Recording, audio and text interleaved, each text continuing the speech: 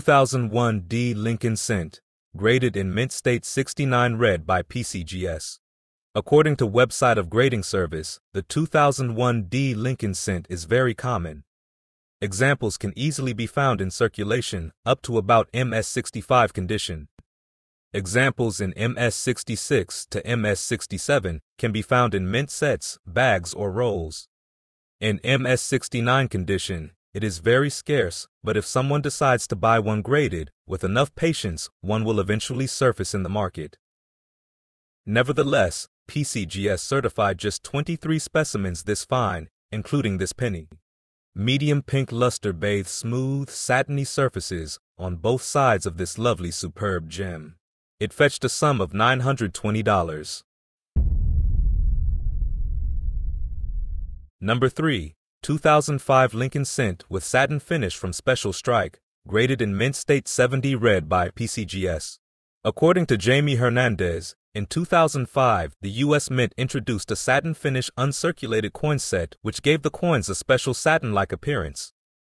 Coins were struck with sandblasted dies and in burnished coin blanks. The satin finish coins were only struck from 2005 to 2012.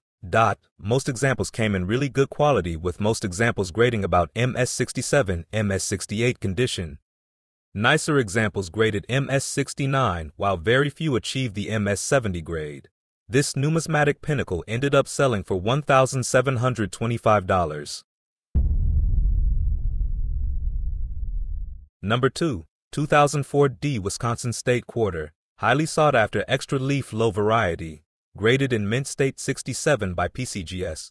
This popular cherry picker's variety features an apparent extra leaf positioned low on the husk of corn.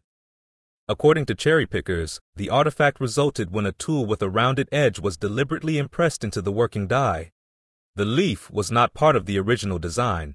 This delightful superb gem is sharply detailed, impeccably preserved, and fully lustrous with outstanding eye appeal. It was sold for $6,000.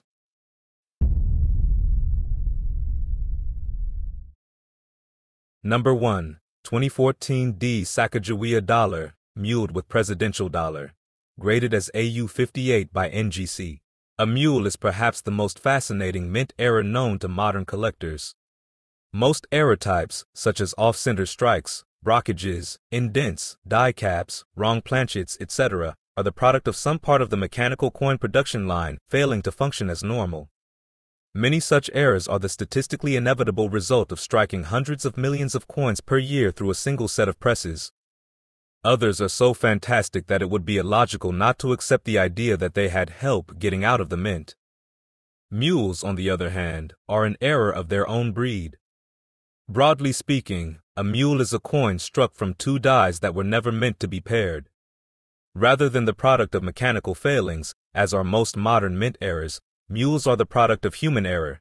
The present lot stands apart on its own ground. The obverse is from an ordinary 2014 D Sacagawea dollar, but the reverse is that intended for the presidential dollars of that year. It was sold for $84,000. Thanks for watching this video. Consider subscribing to our channel for more captivating numismatic content. Have a good one!